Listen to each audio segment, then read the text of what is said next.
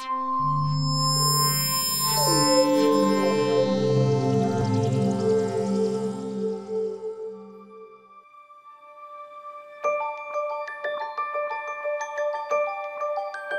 you've ever seen a seashell, you will notice how hard and strong and resilient kind of that material is in its environment.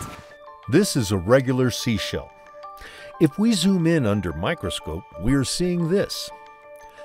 The thin white vein is protein, which is the soft organic material. The brick is calcite, an inorganic hard material.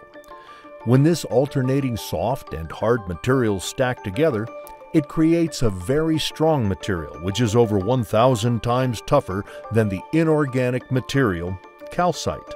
This concept of a seashell nanocomposite coating was truly bio-inspired. The organic achieved the layer to absorb energy. The overall structure behaves as a energy absorber and help to deflect the cracking and slow down the crack propagation. To biomimic seashell inorganic-organic layered structure, we use tetraethyl orthosilicate, TEOS, as the silica precursor for inorganic material. TEOS forms stable silica framework after hydrolysis and condensation.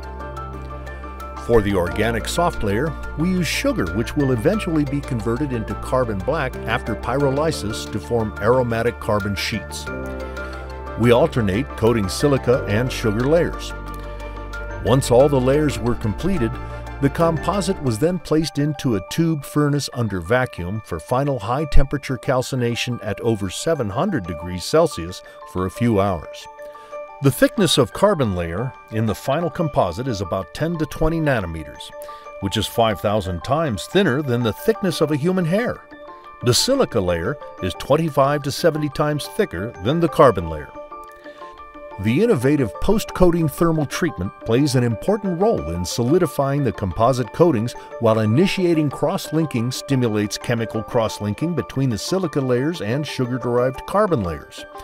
Infrared spectra show chemical cross-linking of SiO with carbon ring and Si with carbon ring. The silica and carbon layers are glued together by these chemical cross-linkings.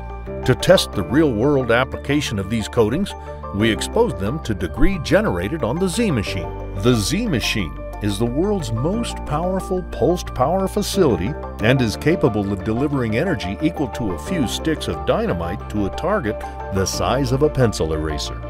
When Z fires, this energy is turned into X-rays and generates hypervelocity debris which will penetrate steel plates and destroy samples and diagnostics within the chamber. Z offers a unique opportunity to test our coatings. On Z ride-along test, we placed the coating approximately 10 millimeters in front of the witness polyethylene PE layer. We then measure the deformation of the PE layer to evaluate how effective the protection is. Note, more deformation means less protection. The deformation of PE layer behind a bare silicon substrate is 14 times more than a 45 micron thick coating. Our ride-along tests demonstrated that the coated samples significantly performed their uncoated controls. What that means is when we look at a witness plate, we are able to see no deformation behind the coated sample. So then we can take this technology and fabricate debris shields for a cassette such as this, where we will test a real sample in experiments on the Z machine or other pulse power facilities. Additionally, the debris environment for the Z machine is very similar to near-Earth orbit, so we can expand this to micrometeoroid and orbital debris shielding, and we are currently working for doing that with NASA to help protect spacecraft and satellites.